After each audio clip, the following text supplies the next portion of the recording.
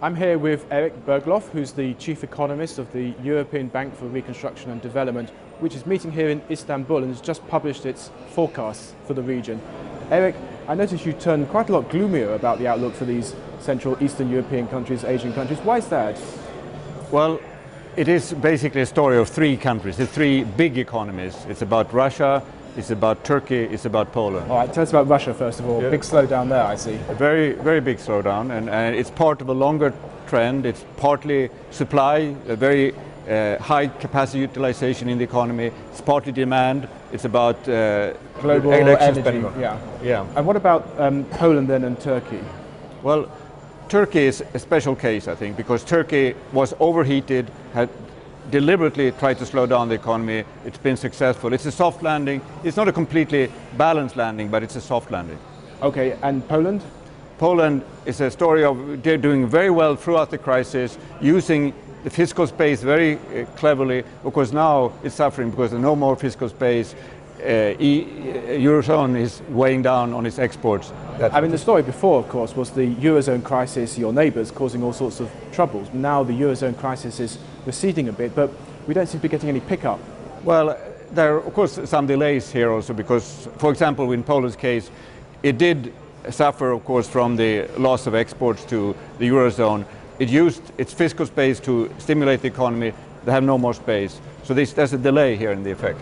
Okay, should they be doing more fiscal stimulus? No, I think they cannot. They are hitting their limits. But across the region? Across the region, unfortunately, most countries don't have that luxury. I think what they really need is structural reform, trying to continue the reforms that they started so excellently, 2 decades ago. But the last 5 years, we haven't seen much progress on structural reform. We should talk a little bit about North Africa, where the EBRD has started lending recently.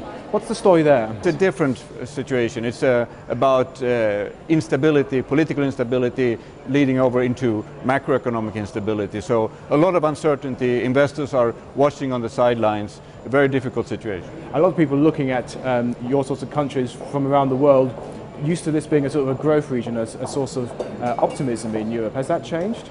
Well, I think long term there is plenty of convergence growth yet to be had. They are still much below in terms of levels of income.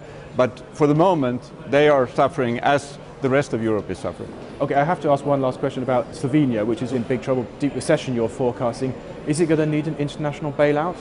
I think the government now is set on doing it on its own. It announced today a program that I think does achieve a lot. The question is, of course, in the long term, whether they will be able to do this on their own. They need structural reform more than almost any other country in Southeast Europe.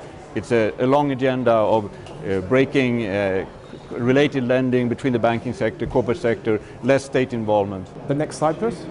No, I don't think it's the next Cyprus, but it has its problems. It needs to address those problems. Mr. Berglöf, thank you very much.